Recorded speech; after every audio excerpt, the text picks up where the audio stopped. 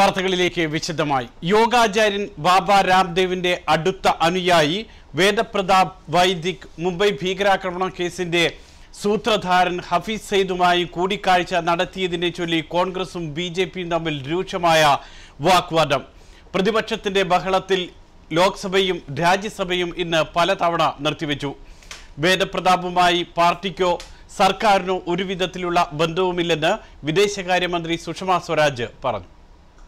RSS അനുഭാവിയും മാധ്യമപ്രവർത്തകനുമായ വേദപ്രതാപ് Vedic പാകിസ്ഥാനിലെത്തി Hafiz സയ്യിദുമായി ചർച്ച നടത്തിയത് ബിജെപിയുടെ അറിവോടെയാണെന്ന് പാർലമെന്റിന്റെ ഇരുസഭകളിലും കോൺഗ്രസ് ആരോപിച്ചു.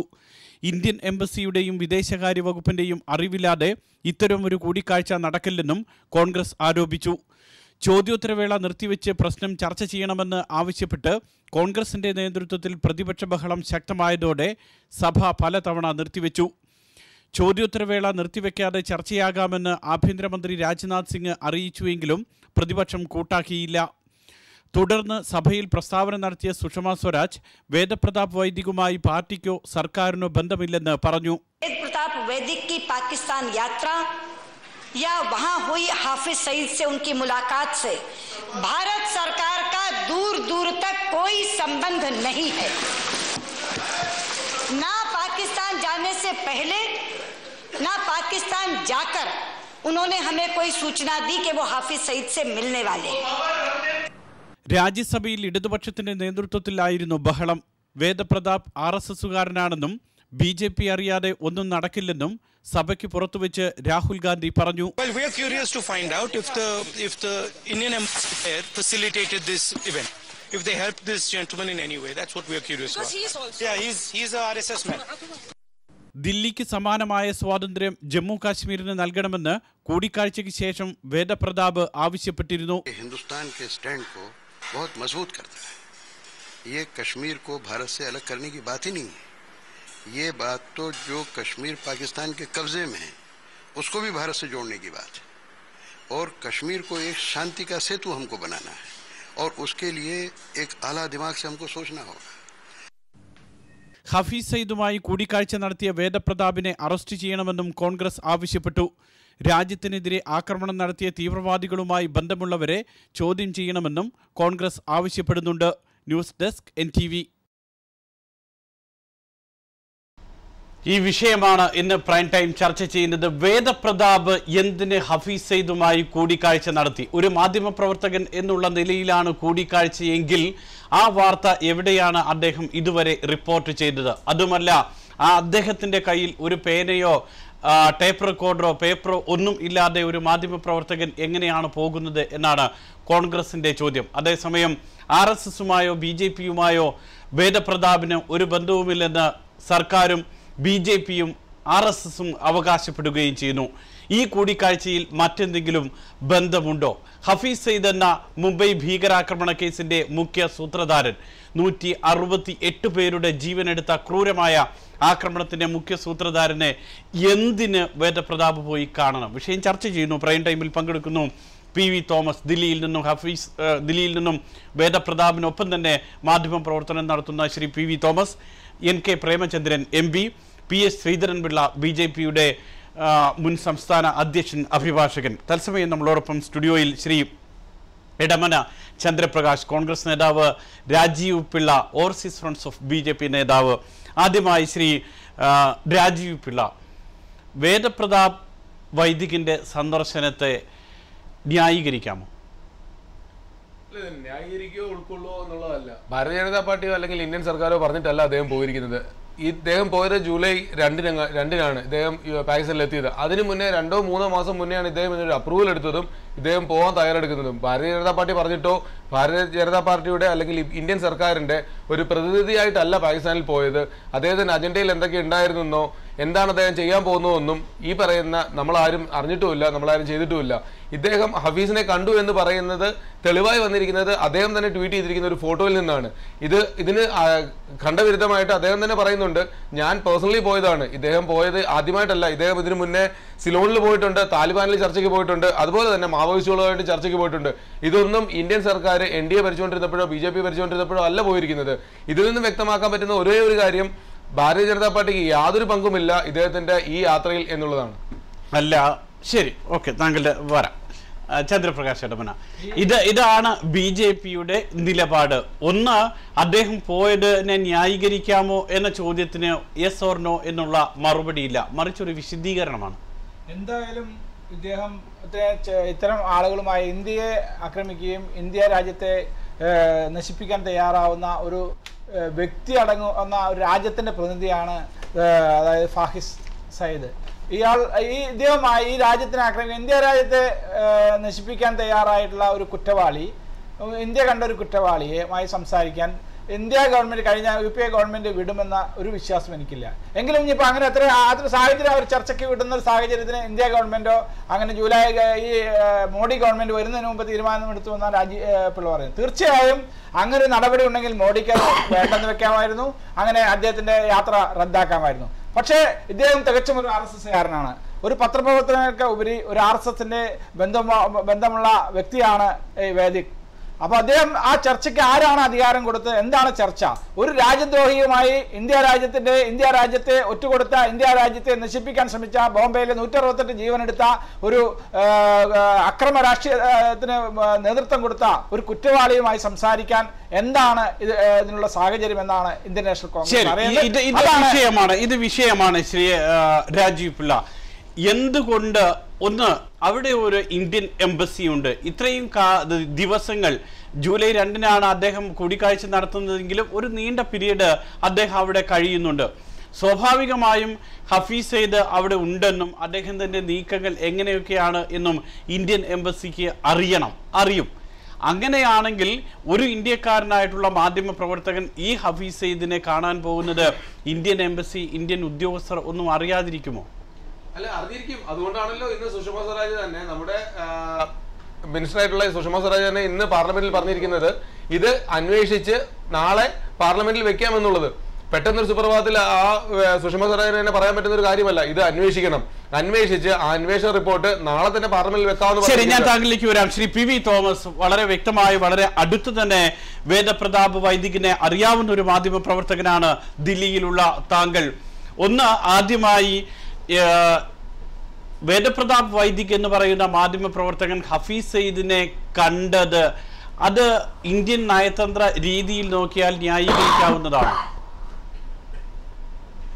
ഞാൻ ഇതിനെ വലിയ തെറ്റായിട്ട് ഞാൻ കാണുന്നില്ല. കാരണം ഞാനൊരു മാധ്യമപ്രവർത്തകനാണ്.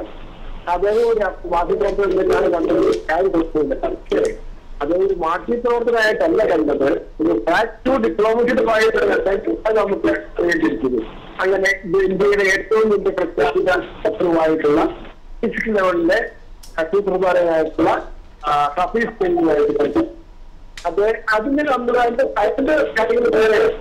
മാധ്യമപ്രവർത്തകന് കുഴപ്പമില്ല. ഞാൻ അണ്ടർജോക്കിൽ പോയിട്ടുണ്ട്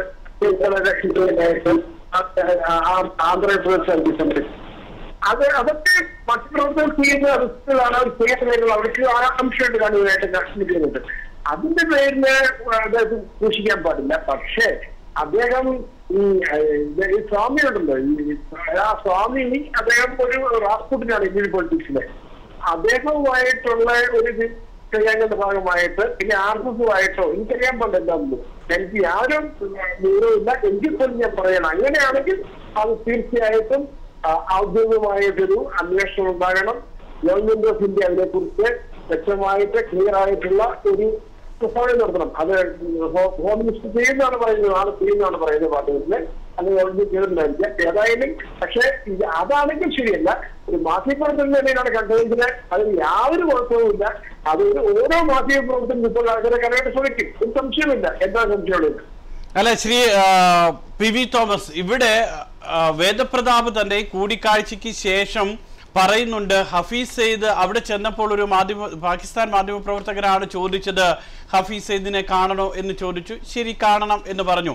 അത്രയ്ക്ക് നിഷ്കളങ്കമാണ് കാര്യം എന്ന് വിചാരിക്കാവുന്ന രീതിയിലാണോ പിന്നീട് വരുന്ന വാർത്ത? കാരണം നരേന്ദ്രമോദി പാകിസ്ഥാനിലേക്ക് വരുമ്പോൾ എതിർക്കുമോ എന്നുള്ള രീതിയിൽ ചോദ്യമുണ്ടായി ഹഫീസ് സയ്യിദുമായിട്ട് എന്നാണ് പറയുന്നത്. അത് നിഷ്കളങ്കമാണെന്ന് ചോദിച്ചാൽ നിഷ്കളങ്കമാണ് അല്ലെന്നും പറയാം. കാരണം അത്ര നിഷ്കളങ്കമാകാൻ സാധ്യത. കാരണം ആചാര്യ രാംദേവ് എന്ന ഒന്നെങ്കിൽ അപ്പോൾ അതിനെ അദ്ദേഹം ചെറിയ കഥാപാത്രമായിരിക്കാം.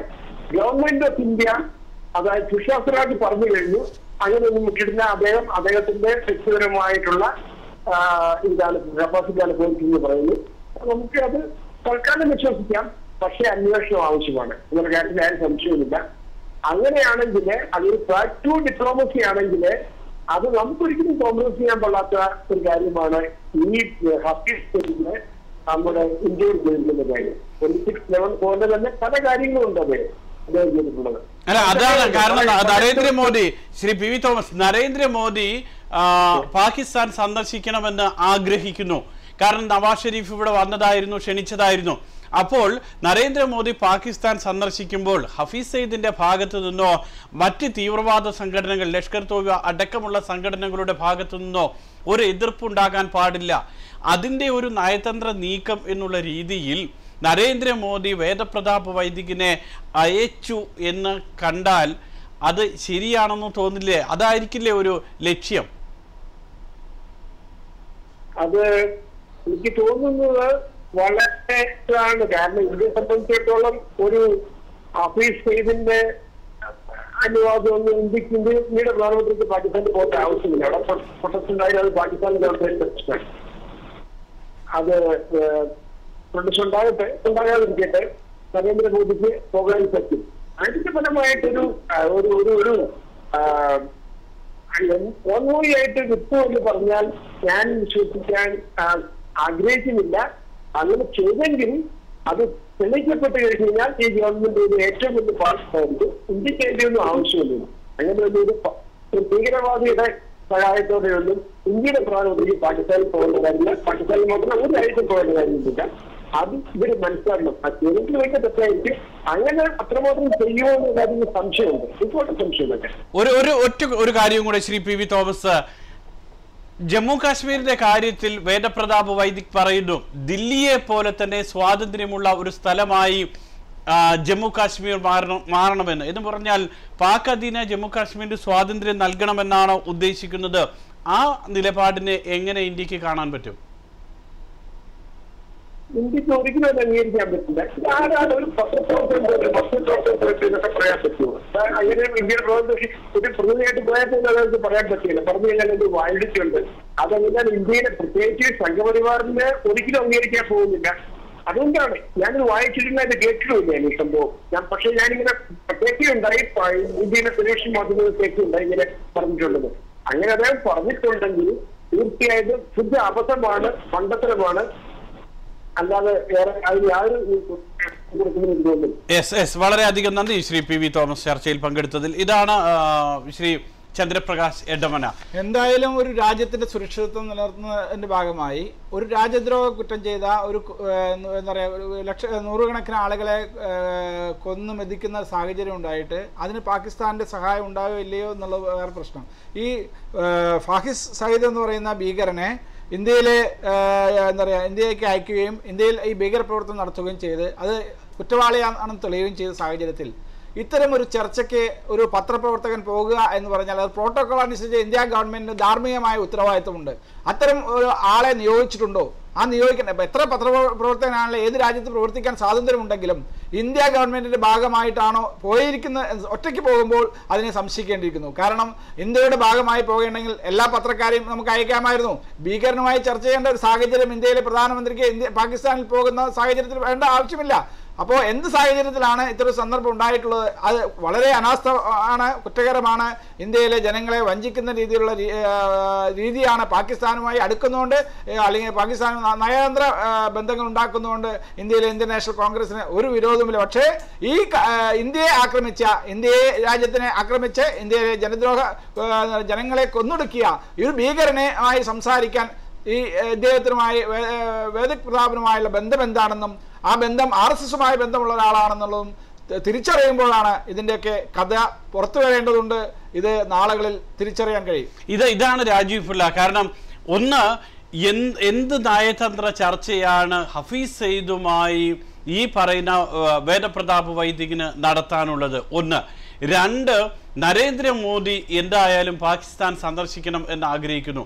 അവിടെയുള്ള ടെറർ ഗ്രൂപ്പുകളുടെ പ്രൊട്ടസ്റ്റ് ഇല്ലാതാക്കാൻ വേണ്ടിയിട്ടുള്ള ചില നീക്കങ്ങൾ അത് ബാക്ക് ഡോറിലൂടെ നടത്തുന്നുണ്ടോ BJP? അങ്ങനെയാണെങ്കിൽ ഞാനൊരു ചെറിയ ചോദ്യം ചോദിച്ചോട്ടെ എൻ്റെ സുഹൃത്തിനോട്. ഈ പറയുന്ന നക്കീരൻ ഗോപാലിനെ വിട്ട് ഒരു മീഡിയേറ്ററായിട്ട് വീരപ്പനോട് സംസാരിക്കാൻ വിട്ടതും നമ്മുടെ എറണാകുളത്ത് മത്സരിച്ച അനിതാ പ്രതാപിനെ സിലോണിൽ വിട്ടതും ഇദ്ദേഹത്തെ തന്നെ ഈ വേദപ്രകാശിനെ തന്നെ സിലോണിൽ വിട്ടതും മാവോയിസ്റ്റിനോട് സംസാരിക്കാൻ പോയതും ഒരു മീഡിയേറ്ററായിട്ട് ആയിരുന്നു എന്നും കോൺഗ്രസ് ഉത്തരം പറയണം. രണ്ടാമത്, ഇദ്ദേഹം ഈ വേദപ്രതാപ് പറയുന്നതും BJPയുടെ യഥാർത്ഥ ഒരു പോളിസിയും തമ്മിൽ ഘടകവിരുദ്ധമാണ്. കാശ്മീരിനെ പ്രത്യേക പദവി കൊടുക്കാൻ പാടില്ല എന്ന് ഇലക്ഷന് മുന്നും ഇലക്ഷന് ശേഷവും പറഞ്ഞിരിക്കുന്ന BJPയും വേദപ്രതാപ് പറയുന്നത് തമ്മിൽ എത്രയോ ഘടകവിരുദ്ധമാണ്. BJPയുടെ ഒരു വക്താവാണെങ്കിൽ അദ്ദേഹം എന്തുകൊണ്ട് BJPയുടെ കാര്യങ്ങൾ പറയുന്നില്ല? കാശ്മീരിന് പ്രത്യേക പദവി. അല്ല, പക്ഷേ നരേന്ദ്രമോദിയുമായി വളരെ അടുപ്പമുണ്ട്, അതേപോലെ തന്നെ ബാബ രാംദേവുമായി വളരെ അടുപ്പമുണ്ട്. നരേന്ദ്രമോദിയുടെ തെരഞ്ഞെടുപ്പ് പ്രചാരണത്തിൽ വളരെ സജീവമായിരുന്നു. അപ്പോൾ അങ്ങനെ ഒരു BJP സർക്കാർ അധികാരത്തിൽ വരാൻ, അത് മാധ്യമ പ്രവർത്തനത്തിന്റെ രംഗത്താണെങ്കിലും സൗഹൃദത്തിന്റെ കാര്യത്തിലാണെങ്കിലും ഒക്കെ വളരെ ശ്രമിച്ച ഒരു വ്യക്തിയാണ് ഈ പറയുന്ന വേദപ്രതാപ് വൈദിക്. അല്ല, അതൊരു അഭിയോഗം മാത്രമാണ്. ഇത് എല്ലാം ഒരു പ്രിജുഡ്യൂസ് ആണ് പറയുന്നത്. ഇത് ഇദ്ദേഹത്തെ മുൻനിർത്തി BJP മന്ത്രിസഭയിലുള്ള പ്രധാനമന്ത്രിയെ പാകിസ്ഥാനിലേക്ക് കൊണ്ടുപോകാൻ വേണ്ടിയുള്ള ഒരു മീഡിയേറ്റർ ആണെന്ന് പറയുന്നു. ഇദ്ദേഹം പോയി മീഡിയേറ്റ് ചെയ്തിട്ട് വേണോ പാകിസ്ഥാനിലേക്ക് പോകാനായിട്ട്? അങ്ങനെയാണെങ്കിൽ പാകിസ്ഥാൻ പ്രധാനമന്ത്രി ഇവിടെ വന്നത് വേറൊരു മീഡിയേറ്ററുടെ ഭാഗമായിട്ടാണോ? പാകിസ്ഥാൻ പ്രധാനമന്ത്രി നേരിട്ട് ക്ഷണിച്ചതല്ലേ ഇദ്ദേഹത്തിനെ അങ്ങോട്ട്? ചൈന പോലൊരു രാജ്യമല്ല ഇന്ത്യയിൽ നിന്നും ഒരു പത്രപ്രതിനിധി പോകുമ്പോൾ അദ്ദേഹത്തിന് പിന്നിൽ നോക്കാനോ കാണാനോ വേറൊരാളും പോകാറില്ല. ഇന്ത്യയിൽ നിന്ന് പത്രപ്രതിനിധി പോകുന്നത് അദ്ദേഹം വ്യക്തമായ ഒരു അജണ്ട പ്രഖ്യാപിച്ചതിന് ശേഷം മാത്രമാണ്. രണ്ടാമത്, സുരേഷ് ജി ആദ്യം ഈ ചർച്ച തുടങ്ങുമ്പോൾ തന്നെ പറഞ്ഞ പോലെ തന്നെ ഈ പറയുന്ന ഈ തീവ്രവാദിയുമായിട്ട് സംസാരിക്കുമ്പോൾ അദ്ദേഹത്തിന് ടേപ്പ് റെക്കോർഡർ ഇല്ല, അദ്ദേഹത്തിന് ഒരു ഷീറ്റ് ഇല്ല, പേപ്പറില്ല, പേനയില്ല, ഒരു ഫോട്ടോ മാത്രമാണ് പൊതുജനം കണ്ടിരിക്കുന്നത്. അത് അദ്ദേഹം ട്വീറ്റ് ചെയ്തൊരു സാധനമാണ്. അല്ല, അവിടെയാണ് പറയുന്നത് കാരണം മാധ്യമ പ്രവർത്തനമല്ല ലക്ഷ്യമെന്ന്. കാരണം പേനയും പേപ്പറും ടേപ്പ് റെക്കോർഡറും ഒന്നുമില്ലാതെ ഹഫീസ് സെയ്ദുമായി 1 മണിക്കൂർ ഞാൻ സംസാരിച്ചു ലാഹോറിൽ വെച്ച് എന്നാണ് വേദപ്രതാപ് പറയുന്നത്. എന്ന് പറഞ്ഞാൽ വേദപ്രതാപ് 1 മണിക്കൂർ സംസാരിക്കുന്നത് എവിടെയും രേഖപ്പെടുത്തുന്നില്ല. അപ്പോൾ നയതന്ത്ര ചർച്ചയ്ക്ക് അപ്പുറത്തേക്കുള്ള ഈ ബാക്ക്ഡോർ ചർച്ചയാണോ എന്നുള്ള സംശയം ബലപ്പെടുന്നത് അവിടെയാണ്. ഒരിക്കലുമല്ല. നയതന്ത്ര ചർച്ചയ്ക്കായിട്ട് വിടുന്നത് നയതന്ത്ര പ്രമുഖരെ മാത്രമാണ്, അല്ലാതെ പത്രപ്രവർത്തകരെ അല്ല. ഇന്ന് വരെ പത്രപ്രവർത്തകരെ വിട്ടൊരു ചരിത്രവുമില്ല. പോയി അന്വേഷിച്ച് വരാൻ മാത്രമാണ് പത്രപ്രവർത്തകരെ വിട്ടുള്ളത്. കോൺഗ്രസിന്റെ ചരിത്രമാണ്. കോൺഗ്രസിന്റെ BJPയുടെ വക്താവായിട്ടല്ല ഇദ്ദേഹം പോയിരിക്കുന്നത്. ഇദ്ദേഹം പോയതിനെ കുറിച്ച് വ്യക്തമായിട്ട് ഇന്നലെ ഒരു ചാനലിൽ പറഞ്ഞിരിക്കുന്നത്, എനിക്ക് പാകിസ്ഥാനിൽ കുറെ പത്രപ്രവർത്തക സുഹൃത്തുക്കളുണ്ട്, അവര് എന്നെ വിളിച്ചു, എന്നെ ഇൻവൈറ്റ് ചെയ്തതിന്റെ പേരിലാണ് ഞാൻ അവിടെ പോകുന്നത്. അവിടെ പോയി കുറെ ചർച്ചകൾ നടത്തുന്നതിന്റെ കൂട്ടത്തിൽ ഈ പറയുന്ന ഇദ്ദേഹത്തിനെ കാണാനുള്ള ഒരു അവസരം ഉണ്ടായി. അതേ പറയുള്ളൂ. ഇദ്ദേഹത്തിനോട് സംസാരിച്ചായിട്ട് 2 കാര്യങ്ങൾ ഇദ്ദേഹം പറയുന്നുള്ളൂ. ഒന്ന് ഈ കാശ്മീരിന്റെ പ്രശ്നവും മറ്റു വേറെ ഒരു വിഷയമാണ് പറയുന്നത്. ഇത് രണ്ടുമല്ലാതെ ഇദ്ദേഹം ഇതുവരെ ഓപ്പൺ ആയിട്ട് പറഞ്ഞിട്ടില്ല. ഇതിനെ അന്വേഷിക്കാമെന്ന് ഇന്ന് പാർലമെന്റിൽ അസന്നിഗ്ധമായിട്ട് സുഷമ സ്വരാജ് പറഞ്ഞു. നാളെ കാശ്മീരിനെ കുറിച്ചൊക്കെ പറയുന്നത് BJPയുടെ പ്രഖ്യാപിത നിലപാടിന്റെ ഘടകവിരുദ്ധമാണ്. അതെ, അതുകൊണ്ട് തന്നെ മനസ്സിലാക്കാം ഇദ്ദേഹം ഒരിക്കലും BJPയുടെ വക്താവല്ല എന്നുള്ള കാര്യം. BJPയുടെ വക്താവെന്ന് പറയുന്നില്ല, BJPയുടെ വളരെ അടുത്ത ആള്. കാരണം ബാബ രാംദേവുമായി വളരെ അടുപ്പമുണ്ട്, RSSുമായി അടുപ്പമുള്ള ആളാണ് ബാബ രാംദേവ്. അവിടെയാണ് ഈ കണക്ഷൻ ഇതെല്ലാം ചേർന്ന് വരുന്നത്. പക്ഷെ അതുകൊണ്ട് ഇത് BJPയുടെ ഒരു വക്താവാണെന്ന് ഒരിക്കലും നമുക്ക് പറയാൻ പറ്റത്തില്ല. ബാബ രാംദേവുമായിട്ട് ബന്ധമുണ്ട്, അല്ലെങ്കിൽ അത് മോദിയായിട്ട് ബന്ധമുണ്ടെന്ന് പറഞ്ഞിട്ട് മോദി പറഞ്ഞു വിട്ട ഒരാളാണെന്ന് പറയാൻ ഒരിക്കലും പറ്റില്ല. തെളിയിക്കപ്പെടുന്നത് വരെ തെളിയിക്കപ്പെടാനും പോകുന്നില്ല. കാരണം ഇദ്ദേഹം ഒരിക്കലും BJP പറഞ്ഞിട്ട് പോയതോ അല്ലെങ്കിൽ BJPയുടെ ഒരു ആളായിട്ട് പത്രപ്രവർത്തനായിട്ട് ഹഫീസുമായിട്ട് സംസാരിക്കാൻ പോയതോ അല്ല. അന്നും ഇന്നും ഏറ്റവും കൂടുതൽ ടെററിസത്തിനെ എതിർത്തിരിക്കുന്നതും ടെററിസത്തിനെതിരെ പ്രവർത്തിച്ചിരിക്കുന്നതും BJP തന്നെയാണ്, പാർലമെന്റിലാണെങ്കിലും പുറത്താണെങ്കിലും. ഈ BJP ഒരു ടെററിസ്റ്റ് നേതാവിനെ, അതും പ്രത്യേകിച്ചും ഇന്ത്യ നോക്കി നിൽക്കുന്ന, ഇന്ത്യ വിളിച്ചുകൊണ്ടിരിക്കുന്ന തിരിച്ചു തരൂ, നമുക്ക് ചോദ്യം ചെയ്യാൻ തരൂ എന്ന് പറയുന്ന, അല്ലെങ്കിൽ പാകിസ്ഥാനിൽ ചോദ്യം ചെയ്യൂ എന്ന് പറയുന്ന ഈ തീവ്രവാദിയെ ഇവിടെ പോയി സംസാരിക്കാനായിട്ട് BJP ഒരാളെ വിടുമെന്ന് പറഞ്ഞാൽ ഒരാൾക്കും വിശ്വസിക്കാൻ പറ്റില്ല. BJP ഒരാളെ വിടുന്നത് ശ്രീ ചന്ദ്രപ്രകാശ് പറയുന്നത് പോലെ തന്നെ, അല്ലെങ്കിൽ കോൺഗ്രസ് പറയുന്നത് പോലെ തന്നെ ഇവിടെ ഹഫീസ് സെയ്ദ് എന്ന് പറയുന്നത് ഇന്ത്യ കസ്റ്റഡിയിൽ എടുക്കണം, വിട്ടുകിട്ടണം എന്ന് ആവശ്യപ്പെടുന്ന ഒരു മുഖ്യ സൂത്രധാരനാണെന്നിരിക്കെ ഇന്ത്യയിലെ ഒരു മാധ്യമ പ്രവർത്തകൻ അദ്ദേഹത്തെ പോയി കണ്ടിട്ടുണ്ടെങ്കിൽ അതിന്റെ റൂട്ട് അതൊക്കെ കൃത്യമായി ഇന്ത്യൻ ഇന്റലിജൻസിന് മനസ്സിലാകില്ലേ? ഇല്ല, അത് മനസ്സിലാക്കാനാണ് ഇത് അദ്ദേഹം അപ്ലൈ ചെയ്തിരിക്കുന്നത് 4 മാസം മുമ്പാണ്. ഇദ്ദേഹം പോയത് ജൂലൈ 2 മാത്രമേ ഉള്ളൂ. ഈ ജൂലൈ 2 പോയ ഇദ്ദേഹം ജൂലൈ 8 10 മാത്രമാണ്, അന്ന് മറ്റുമാണ് 8 10 ഇടയ്ക്കുള്ള ഏത് ദിവസമാണ് അദ്ദേഹം ട്വീറ്റ് ചെയ്തിരിക്കുന്നത്. അതിനുശേഷം 2 ദിവസം കഴിഞ്ഞ് മാത്രമാണ് ഇത് പൊതുവിഷയമാവുന്നത്. ഇതൊരു ദേശീയ ചാനൽ, അത് ഡോൺ എന്ന് പറയുന്ന പാകിസ്ഥാൻ ചാനൽ എടുത്ത ഒരു ഇന്റർവ്യൂവിൽ വന്ന 2 ഘടകങ്ങളാണ് പിന്നീട് ഇത് വിഷയമാവുന്നത്. ഇത് ഇത്രയും ദിവസം എടുത്തത് എന്തുകൊണ്ടാണ്? ഇത് BJPക്കെതിരെ പറയാൻ ഒന്നുമില്ല. എന്തെങ്കിലും പറഞ്ഞ് ഒരു പുകമറ സൃഷ്ടിക്കണം.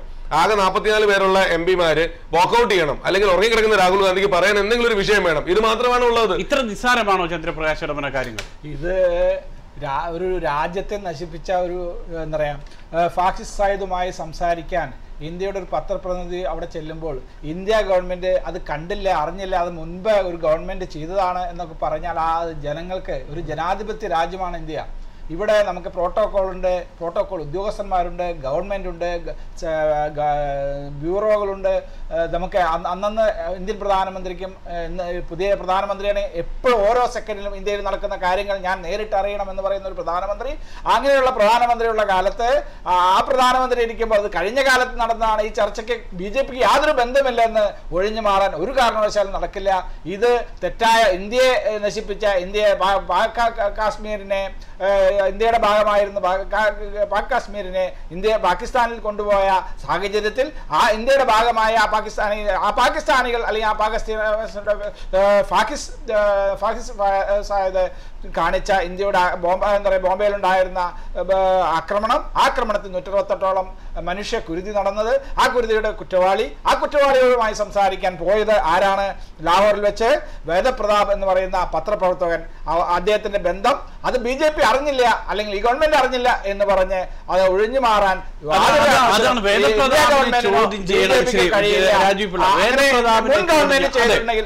അവിടെയാണ് തെറ്റെങ്കിൽ ആ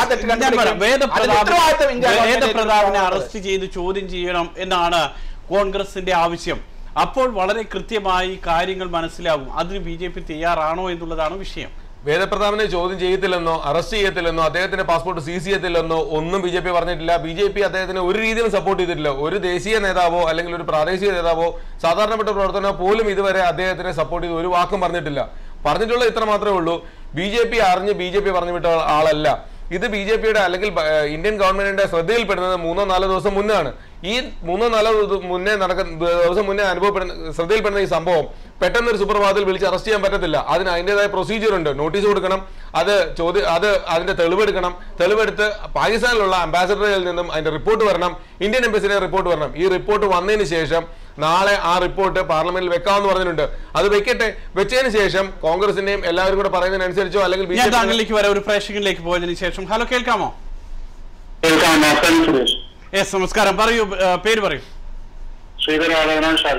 യെസ്, പറയൂ. എങ്ങനെയാണ് താങ്കൾ ഈ വിഷയത്തെ കാണുന്നത്? എനിക്കിപ്പോ അതിശയം തോന്നുന്നു കോൺഗ്രസുകാരുടെ രാജ്യസ്നേഹം കണ്ടിട്ട്. വേറെ ഒരു വിഷയമില്ല അവർക്ക് പാർലമെന്റിൽ അവതരിപ്പിക്കാൻ. ഞാൻ ചോദിക്കട്ടെ, സുരേഷ് ഒരു പത്രപ്രവർത്തകനാണ്. സുരേഷ് ഫ്രീ ആയിട്ട് എവിടെയെങ്കിലും പോയി ആരെങ്കിലും വേലപ്പള്ളി പ്രഭാകരനെ ഇന്റർവ്യൂ ചെയ്യുന്നു, പലരെ ഇന്റർവ്യൂ ചെയ്യുന്നു. അതിന് BJP എന്ത് ഉത്തരവാദി? ഇപ്പൊ ബാബാ രാംദേവിനായിട്ട് അടുത്ത ആള് ബാബാ രാംദേവ് ആരാ? BJPയുടെ ആരെങ്കിലും ആണോ? ബാബാ രാംദേവ് ഒരു യോഗ സംഘടനയായിട്ട് നടക്കുന്നു. ബാബാ രാംദേവായിട്ട് ബന്ധമുള്ളതുകൊണ്ട് BJP. ഇന്ന് രാഹുൽ ഗാന്ധി പറഞ്ഞ RSSകാരനാണ്. അയാൾ ഏത് കാലത്താണ് RSSൽ പ്രവർത്തിച്ചിരിക്കുന്നത്? എന്ത് അടിസ്ഥാനത്തിലാണ് ഈ പ്രസ്താവനകൾ ഇറക്കുന്നത്? ഇതാണ് ചന്ദ്രപ്രകാശ് പറയുന്നത് പോലെ പാർലമെന്റിൽ സംസാരിക്കുന്നത്. അതാണ് ഏറ്റവും വലിയ പ്രശ്നം. യെസ്, ദയവായി തുടരുക. ഇതാണ് ശ്രീ ചന്ദ്രപ്രകാശ്. ഒന്ന്, രാഹുൽ ഗാന്ധി സഭയിൽ ഇരുന്ന് ഉറങ്ങുന്നു. ഉന്നയിക്കാൻ വിഷയങ്ങൾ ഒന്നുമില്ല. ശൂന്യമായിരിക്കുമ്പോൾ ആണ് ഇത്രയും ദുർബലമായിട്ടുള്ള കാര്യങ്ങൾ. ഒരു മാധ്യമ പ്രവർത്തകൻ പാകിസ്ഥാനിൽ പോവുക, ഹഫീസ് സെയ്ദുമായി ചർച്ച നടത്തുക, അതിനെയൊന്നും ഒരു രാജ്യാന്തര വിഷയമായി കാണേണ്ടതില്ല എന്ന് BJP പറയുന്നു. രാഹുൽ ഗാന്ധി ഉറങ്ങിയത് നമുക്കറിയാലോ. ഇപ്പോൾ ലോക ഫുട്ബോൾ നടന്നുകൊണ്ടിരിക്കുന്ന സന്ദർഭമൊക്കെയാണ്. രാത്രി കുറെ വൈകി കിടക്കുന്നു. ഒരു സന്ദർഭത്തിൽ ഉറക്കം വന്നു എന്നുള്ള യാഥാർത്ഥ്യം മാത്രമാണ്. ഇതിൽ അതൊന്നല്ല പ്രശ്നം. ഇന്ത്യ രാജ്യത്തിനെ നശിപ്പിക്കാൻ ശ്രമിച്ച ഹാഫിസ് സായിദിനെ എന്തിനു വേണ്ടി വേദപ്രതാപ് കണ്ടു? ആരാണ് ചുമതലപ്പെടുത്തിയത്? ഒരു പത്രപ്രവർത്തകനായ ആരായാലും സുരേഷിന് അറിയാം, മീഡിയക്കാർക്ക് അങ്ങനെ ഓടിച്ചെന്ന് മറ്റൊരു രാജ്യത്തെ ഒരാളെ കാണാനൊന്നും കഴിയില്ല. അതിന് വിത്ത് പെർമിഷൻ, വിത്ത് ലൈസൻസ് വേണം, വിത്ത് കൺസെന്റോടുകൂടി മാത്രമേ. പ്രത്യേകിച്ച് ഇന്ത്യയുടെ ഒരു കുറ്റവാളി, ഇന്ത്യ രാജ്യത്തെ ജനങ്ങളെ കൊന്നൊടുക്കിയ ഒരു കുറ്റവാളി സാധാരണക്കാരനല്ല, ഒരു സാധാരണ പാകിസ്ഥാൻ പൗരനല്ല. അവിടെ ഇന്ത്യയെ ആക്രമിച്ച, ഇന്ത്യയെ നശിപ്പിക്കാൻ ആഗ്രഹിക്കുന്ന ഒരു സംഘടനയുടെ തലവൻ. ആ തലവൻ ഇന്ത്യ രാജ്യത്തെ 168ഓളം മനുഷ്യ കുരുതി കൊടുത്ത, മനുഷ്യ കൊലപാതകം നടത്തിയ ഒരു കുറ്റവാളിയെ കാണാൻ പോകുന്നു. അവിടെയാണ് രാഷ്ട്രീയം, അവിടെയാണ് ഇന്ത്യ ഗവൺമെന്റ് അറിഞ്ഞില്ലെന്ന് പറയുന്നത്. അവിടെയാണ് ഇന്ത്യൻ നാഷണൽ കോൺഗ്രസ് ചോദിക്കുന്നത്. അല്ല, രാഹുൽ ഗാന്ധി ഉറങ്ങിയതും രാഹുൽ ഗാന്ധി ഉറങ്ങാത്തതും, രാഹുൽ ഗാന്ധി പ്രതികരിക്കേണ്ട സ്ഥലത്ത് പ്രതികരിക്കും. ഇന്ത്യൻ നാഷണൽ കോൺഗ്രസ് ശക്തമാണ് ഇന്ത്യയിൽ. അത് ഒരു ഗവൺമെന്റ് അധികാരത്തിൽ വരുമ്പോഴേക്കും ജനങ്ങളെ ഇറക്കി വിട്ടുകൊണ്ട് ജനാധിപത്യ സമരം നടത്തില്ല ഇന്ത്യൻ നാഷണൽ കോൺഗ്രസ്. അത് നോക്കിയിട്ടാണ് ഇന്ത്യൻ നാഷണൽ കോൺഗ്രസ് ശക്തിയും ചേമുഷിയുള്ള പാർട്ടിയാണ്. പ്രേക്ഷകൻ കാര്യം മനസ്സിലായിട്ടുണ്ടാവും തോന്നുന്നു. ഞാൻ ശ്രീ രാജീവ് പിള്ള, ഇവിടെ നിങ്ങൾ പറയുന്നത് പോലെ ഹഫീസ് സയ്യിദിന്റെ അടുത്തേക്ക് ഇങ്ങനെ ഒരു മാധ്യമ പ്രവർത്തകനെ ഒന്നും വിടേണ്ട കാര്യമില്ല എന്ന് പറയുമ്പോൾ ജനങ്ങളുടെ സംശയം ബലപ്പെടുന്ന മറ്റ് സാഹചര്യങ്ങളുണ്ട്. കാരണം ഒന്ന്, ഇറാഖിൽ നിന്നും നഴ്സുമാരെ തീവ്രവാദികളിൽ നിന്നും മോചിപ്പിച്ച് നാട്ടിലെത്തിപ്പിക്കുന്ന സമയത്ത് വിദേശകാര്യ സെക്രട്ടറി തന്നെ പറഞ്ഞത് കൺവെൻഷണൽ രീതി അല്ലാതെ അൺകൺവെൻഷനായി ഞങ്ങൾ പോയിട്ടുണ്ട് ഇക്കാര്യത്തിൽ എന്നാണ് പറയുന്നത്. അവിടെയാണ് പല കോണുകളിൽ നിന്നും സംസാരം വന്നത്. മറ്റുള്ളവരെ ഇതിനു വേണ്ടി, മറ്റു പല രീതികൾ ഇതിനു വേണ്ടി സർക്കാർ ഉപയോഗിച്ചു എന്ന്. ഇങ്ങനെ നോക്കുമ്പോൾ നരേന്ദ്രമോദിയുടെ വിദേശകാര്യ ഇടപെടലുകളിൽ, നയതന്ത്ര രീതികളിൽ ജനങ്ങൾക്ക് മുന്നിൽ തുറന്നു പറയാൻ പറ്റാത്ത ചില രഹസ്യങ്ങളുണ്ടെന്ന് സംശയം ബലപ്പെടുന്നു. അത് ഞാൻ ആദ്യം ഇത് വ്യക്തമാക്കാം. അൺകൺവെൻഷനൽ എന്നുദ്ദേശിച്ചത് ഇറാഖിൽ ഒരു ഭരണമില്ലിപ്പോൾ. ഇറാഖ് നേരിട്ട് ഒരു രാജ്യവുമായിട്ട് സംസാരിക്കണമെന്നുള്ള ഒരു ഭരണം വേണം. ആ ഭരണകർത്താവിനോട് നേരിട്ട് സംസാരിക്കാനായിട്ടുള്ള ഒരു മീഡിയേറ്റർ വേണം. അവർക്ക് ഒരു മീഡിയേറ്റർ ഇല്ല. അതുകൊണ്ടാണ് പറഞ്ഞത് അൺകൺവെൻഷനൽ എന്ന് പറഞ്ഞത്. ഇപ്പോൾ ലേറ്റസ്റ്റ് ആയിട്ട് സംഭവിച്ചിരിക്കുന്ന 26 പേരെ ബന്ദികളാക്കിയിട്ടുണ്ട്. അവർക്ക് വേണ്ടി സംസാരിക്കാനായിട്ട് നേരിട്ട് ഇന്ത്യ ആരെയും പ്രതിനിധീകരിച്ചിട്ട് ഇറാഖിലേക്ക് വിട്ടേക്കുന്നതല്ല, ഖത്തർ വഴിയാണ് ആ ചർച്ച നടന്നുകൊണ്ടിരിക്കുന്നത്. അതാണ് അൺകൺവെൻഷനൽ എന്നുദ്ദേശിച്ചത്. അല്ലാതെ ഒരു അണ്ടർ ടേബിൾ എഗ്രിമെന്റോ ഒന്നുമല്ല. ഇതും അതുപോലെ തന്നെയാണ്. അത് വ്യക്തമായിരിക്കുന്നു എനിക്ക് തോന്നുന്നു. മൂന്നാമതൊരു കാര്യം ഞാൻ എൻ്റെ കോൺഗ്രസ് സുഹൃത്തിനോട് ചോദിക്കാനുള്ളത്, അഗസ്ത വെസ്റ്റ്ലൻഡ് കേസിൽ ആ കേസിന്റെ യഥാർത്ഥ ആളുകളെ പുറത്തു കൊണ്ടുവന്നത് ഒരു ദേശീയ ചാനലാണ്. ആ ദേശീയ ചാനലിന്റെ ഒരു പ്രതിനിധി, ഒരു ലേഡിയാണ് ഇറ്റലിയിൽ പോയിട്ട് ആ വ്യക്തിയെ പോയി കണ്ടതും ഫോണിൽ സംസാരിച്ചതിന് ശേഷം ഒരു പത്രപ്രവർത്തകയാണെന്ന് പറയാതെ നേരിട്ട് കണ്ടാണ് ആ കാര്യങ്ങൾ പുറത്തു കൊണ്ടുവന്നതും ഒടുവിൽ ആന്റണി സമ്മതിച്ചിട്ട് അതിന് കേസ് അന്വേഷിക്കാൻ വിട്ടതും. ഇത് ആര് വിട്ടതായിരുന്നു? അതൊന്ന് പറയാൻ പറ്റുമോ? കേന്ദ്രത്തിലെ IMAU ഒന്നുമില്ലല്ലോ, UPA-കാർ വിട്ടതോ BJP-കാർ വിട്ടതോ ഒന്നുമല്ലല്ലോ. ഒരു പത്രപ്രവർത്തകർ നേരിട്ട് പോയിട്ട് ആ ചാനൽ സപ്പോർട്ടിൽ പോയതാണ്. അതുപോലെ ആയിരിക്കാം ഇതും. ഞാൻ പറയാം. ഒരു പ്രേക്ഷകനിലേക്ക് കൂടെ പോകുന്നു. ഹലോ, കേൾക്കാമോ? ഹലോ, പറയൂ പേര്. ഈ BJP ഇരട്ടത്താപ്പെടുക്കുന്നത് ഇന്നും ഇന്നലെയും പ്രശ്നിച്ചല്ലോ. മോഡി അധികാരത്തിൽ വരുന്ന അതേ സമയത്ത് അതിന് തൊട്ട് മുമ്പ് വരെ മെയ് 16-ാം തീയതി വരെ പറഞ്ഞിരുന്നത് തീവ്രവാദം നിർത്താതെ യാതൊരു ചർച്ചയും ഇല്ല എന്നാ പറഞ്ഞിരുന്നത്. എന്നാൽ അധികാരം കിട്ടിയ ഉടനെ തന്നെ ആദ്യം ക്ഷണിച്ചതും തെറ്റിപ്പിടിച്ച് ഉമ്മം വെച്ചതും നമ്മുടെ നവാസ് ഷെരീഫിനെയാണ്. കാർഗിലേക്ക് ആൾക്കാരെ വിട്ട നവാസ് ഷെരീഫിന് തന്നെയല്ല. ഈ ഹാഫിസ് സയ്യിദ് കാശ്മീരിനെ കുറിച്ച് അഭിപ്രായം പറയാൻ ആരാ അധികാരപ്പെടുത്തുകയാണ്? ഒരു പത്രപ്രവർത്തകൻ പോയിട്ട് കാശ്മീരിനെ കുറിച്ചുള്ള അഭിപ്രായങ്ങൾ അടക്കം പറയുന്നു. അതെങ്ങനെയാണ് പറയാൻ കഴിയുന്നത്? കാശ്മീർ ഒന്നാമത് കുഴപ്പമില്ല എന്ന് പറയുന്നു. അവസരം കിട്ടുമ്പോഴൊക്കെ തീവ്രവാദികളായിട്ട് കൂട്ടുകൂടും. ഇവരെ വളരെയധികം സംശയിക്കേണ്ടിയിരിക്കുന്നു. ഇന്ത്യയിൽ നടന്നിട്ടുള്ള പല കാര്യങ്ങൾക്ക് പിന്നീട് ഇവരൊക്കെ ഉണ്ടോന്ന് സംശയിക്കേണ്ടിയിരിക്കുന്നു. വളരെയധികം നന്ദി. ഇതാണ് രാജീവ് പിള്ള. കാരണം നിങ്ങളുടെ തെരഞ്ഞെടുപ്പിന് മുൻപുണ്ടായിരുന്ന നിങ്ങളുടെ ഒരു നിലപാട് അത് കുറെ കൂടി സോഫ്റ്റ് ആക്കി മാറ്റി മറ്റ് അന്ന് ആരെയാണോ ശത്രുക്കളായി കണ്ടിരുന്നത് അവരോട് കുറെ കൂടി ചേർന്ന് നിൽക്കുന്ന രീതിയിലേക്ക് നിങ്ങൾ നിലപാട് മാറ്റുന്നു. അത് നിങ്ങൾക്ക് നേരിട്ട് നടത്താൻ കഴിയാത്തത് കൊണ്ട് ചില പ്രതിനിധികളെ വെക്കുന്നു. അവിടെയാണ് സംശയം പറയുന്നത്. ഇല്ല, പ്രേക്ഷകൻ പറഞ്ഞതുപോലെ അല്ല ഒരിക്കലും. കാരണം ഇന്ത്യ പറഞ്ഞിരിക്കുന്നത് തീവ്രവാദികൾ, BJP പറഞ്ഞിരിക്കുന്നത് തീവ്രവാദികൾക്ക് എതിരെ എന്നാണ്. അല്ലാതെ പാകിസ്ഥാൻ ഭരണകൂടത്തിനെതിരെ ഇതുവരെ പറഞ്ഞിട്ടില്ല. പാകിസ്ഥാനിലുള്ള ISI ഉൾപ്പെടെയുള്ള തീവ്രവാദികൾക്കെതിരെ, അല്ലെങ്കിൽ അഫ്ഗാനിലുള്ള താലിബാൻ പോലെയുള്ള തീവ്രവാദികൾക്കെതിരെ എന്നാണ്. അഫ്ഗാൻ പ്രസിഡന്റ് വന്നു, പാകിസ്ഥാൻ പ്രസിഡന്റ് വന്നു, ശ്രീലങ്കൻ പ്രസിഡന്റ് വന്നു, ഇവരെല്ലാം വന്നു. ഈ ഭരണകൂടത്തിനെതിരെ ഇന്നുവരെ ഒന്നും പറഞ്ഞിട്ടില്ല. അവിടെയുള്ള തീവ്രവാദികൾക്കെതിരെ മാത്രമേ BJP പറഞ്ഞിട്ടുള്ളൂ. BJP അതിന് മാത്രമേ ശബ്ദം ഉയർത്തിയിട്ടുള്ളൂ. അല്ലാതെ ഇതൊരു വെറുതെ ഒരു പുകമറ സൃഷ്ടിക്കുകയാണ്. BJP പറയുന്നത് മറ്റു രാജ്യങ്ങൾക്കെതിരെയാണെന്ന്. ഒരു രാജ്യത്തിനും എതിരെയല്ല, ആ രാജ്യത്തിലുള്ള തീവ്രവാദ പ്രസ്ഥാനങ്ങൾക്കെതിരെ മാത്രമാണ് പറഞ്ഞിരിക്കുന്നത്. ബംഗ്ലാദേശ് ആണെങ്കിലും ചൈനയാണെങ്കിലും അവരുടെ എല്ലാം പ്രവർത്തനങ്ങൾക്കെതിരെയാണ് പറഞ്ഞിരിക്കുന്നത്. ശരി, ഒരു പ്രേക്ഷകൻ കൂടെ ചേരുന്നു. ഹലോ, കേൾക്കാമോ? എന്റെ പേര് പ്രദീപ് എന്നാണ്. ഓക്കെ പ്രദീപ്, പറയൂ. എനിക്ക് പറയാനുള്ളത് രാജീവ് പിള്ളയോടാണ്. എനിക്ക് വളരെ സഹതാപം തോന്നുന്നു. എനിക്ക് പറയാനുള്ളത് യഥാർത്ഥത്തിൽ എല്ലാ വർഗീയതകളും ഒരു തൂവൽ പക്ഷികളാണ്. പാകിസ്ഥാനിലെ വർഗീയതയെ മോദിക്ക് സ്വാധീനിക്കാൻ പറ്റുന്നത് അദ്ദേഹം അതിന്റെ വർഗീയതയുടെ ഒരു ഭാഗമായതുകൊണ്ട് മാത്രമാണ്.